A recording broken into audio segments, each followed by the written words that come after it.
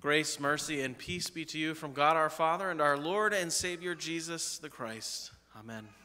Please be seated. Hurry! Come and help me now. Please rescue me immediately. Come quickly to my aid. It will come in time. You just have to wait. It will happen when the time is right. Could you hold for a moment? Cue the elevator music. We've all heard these phrases at different times in our life, and they all share one thing in common. They denote a sense of time. The first few that I spoke were immediacy. Come and assist me right away. I need your help, right? We say those when we're trying to give somebody else the same sense of urgency we already feel ourselves. And then the second half are those frustrating things that people tell you when you want to do something right away, and they're like, hold on, it'll happen when it's supposed to happen. Which usually leads to maybe an eye roll or just like, oh, fine. But all these phrases denote a sense of time. And you would think there are certain times, there are real emergencies where you can't wait, right? Times when we want healing for a loved one who's battling a terrible disease. Or maybe there's been a horrible accident. Come immediately, rescue us immediately. But the text today teaches us a different story. It teaches us a different reality, a reality where God is involved. Our text tells us means that we never have an absolute sense of urgency. So first, let's set up this account from our gospel reading.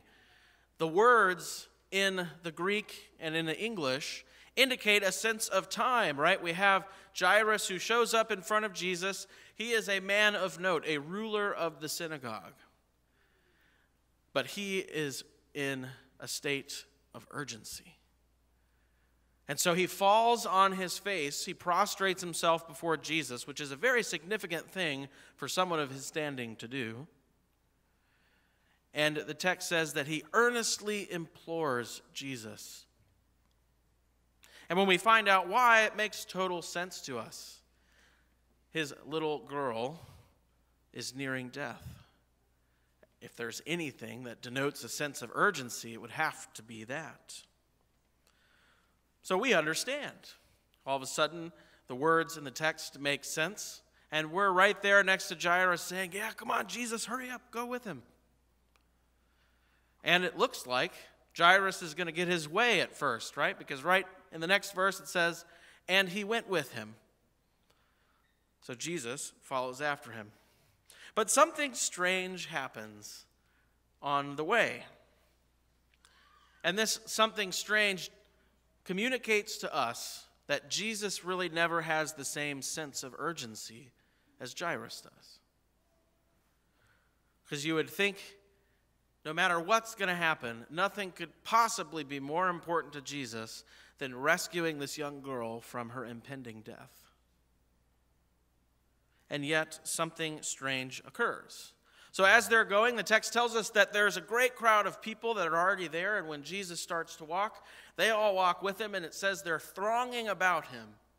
Right? Word's gotten out, Jesus can do some incredible things, and people want to see him, they want to touch him, they want to hear his words and receive these miracles of healing.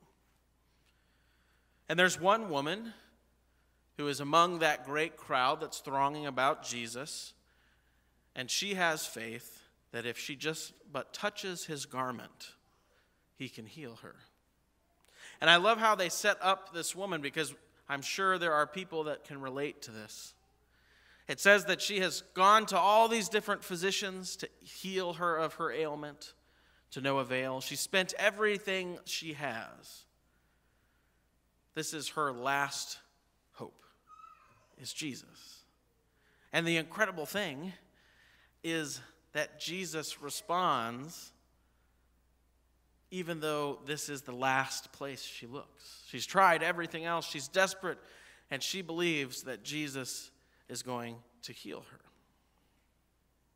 But then Jesus does something odd for a couple of reasons. One, his disciples' voice for us. He turns around and he feels that power has gone out from him, and he turns around among this great crowd of people who are all thronging about him, presumably touching him, and he says, "Who touched me?" And his disciples are like, "Are you serious? There's a bunch of people around. They're all touching you. What do you mean, who touched me?" But the other thing that's odd is Jesus is on his way, remember, to save a young 12-year-old girl from dying, and yet he stops in the midst of this crowd and says, "Who touched me?" And he doesn't go searching amidst the crowd for the person, because don't you think Jesus knows who it was? But he waits until the woman who has realized what has occurred to her comes before him in fear and trembling and confesses the whole truth. Surely Jesus will then say, "Okay, let's get back to our task here." But even then he does not. He takes the time to teach the woman what's really happened to her. You see, the woman was coming to Jesus thinking that he's going to just heal her of this ailment that has been bugging her for 12 years. And getting worse and worse. And if you know anything about the cleanliness laws of that time, because of this ailment, she would have been shunned and basically thought to have been perpetually unclean. So ostracized on top of the pain and suffering. And notice the language when she approaches Jesus. It's clear she's not approaching someone who just healed her of her bodily ailment. It says, in fear and trembling, she fell on her face before him. She knows who this is now. He's not just some man who works healing through the gracious gift of God, but he is the Lord of Israel himself. And the English translation of what Jesus then says to her is a bit confusing. The Greek has a better sense. In the English it says, "Daughter, your faith has made you well. Go in peace and be healed of your disease." In the Greek, the more accurate translation would be, "Daughter, your faith has saved you. Go in peace and be healed of your disease." Even the second half of that sentence, he says, "Go in peace and be healed of your disease." So she got so much more than she bargained for. Not a mere physical healing, but the gift of faith that Jesus is the Son of God, the Lord of Israel. And now she believes. So Jesus takes the time in the midst of this urgency of someone who's way more important in the eyes of the crowd around them, and probably his disciples as well, than this insignificant woman who has been ostracized for 12 years and in suffering. And yet Jesus stops and deals with her in the midst of probably the worst crisis of urgency in Jairus' life. Can you imagine what's going through his mind? I mean, if he had a watch, he'd be sitting there tapping his foot, looking at his watch, and like, "I shouldn't say anything, but we really need to get going here, Jesus." And Jesus is meanwhile saying, "Who touched me?" And talking to some random woman. And the text really denotes this sense of urgency quite nicely, because right after Jesus says to this woman, "Daughter, your faith has saved you. Go in peace and be healed of your disease," the very next verse says, "While he was still speaking." So while Jesus is talking to this woman, Jairus gets the news that his daughter has died. That's got to be frustrating. He went out of his way to go find this Jesus guy. He humbled himself before him, implored him earnestly, but to no avail, because Jesus wasn't urgent enough. What is Jesus thinking here? Why didn't he hurry? The text doesn't really give us any sort of sense that he couldn't have gone and healed the girl and come back and dealt with the woman. So what is going on here? Well, he did this for two reasons. First, Because, as we talked about, the woman wasn't merely healed, but given the gift of faith, and she didn't quite know what was happening. And so Jesus had to tell her. Imagine what it felt like to hear the words, "daughter," when Jesus spoke that to this woman who's been ostracized and suffering and struggling, and now she knows that she's part of the family of God. "Daughter, your faith has saved you. Go in peace." Imagine the phrase "go in peace" for somebody who's been struggling for over a decade with all of the pain and suffering that she had been dealing with. In other words, Jesus' number one priority is your salvation. This woman's salvation was of more a priority for Jesus than the earthly death of a 12-year-old girl. You see, Jesus never has the same sense of urgency as Jarius does. But the second reason, and this kind of relates to the sermon text from last week with the calming of the storm, the second reason is that because Jesus is in complete control of every possible outcome that could come about in this scenario. What's the worst that could happen? No problem for Jesus. What's the worst that could happen? His daughter dies? Jesus can handle that. And he does. And then he utters this amazing statement. So while he's still speaking, Jarius, who's probably chewing his lip off at this point, gets the news from one of the people of his household that his daughter is dead. He's devastated, and even the person in the house suggests, let's not bother the teacher any further. Clearly, he's just some dude who heals people. He can't do anything about death. And Jesus overhears what they're saying and says, "Do not fear, only believe." What a powerful statement for Jesus to say in that situation. Do not fear, only believe. Not that your daughter is sick, but after you just found out she's dead. And Jesus says, do not fear, only believe. What do you think glorifies God more? What do you think is a witness about God's love more? The healing of a disease or the demonstration of authority over death? The demonstration of authority over the worst possible outcome of Jairus' sense of urgency. No problem for Jesus. Raising someone from the dead is what he came here to do. Now, you may be able to relate to Jarius. I know I can. Maybe not with that extreme of a situation, but certainly that situation of urgency where you want everything to go quickly and by your own pace, and God seems to be saying, it will come in time.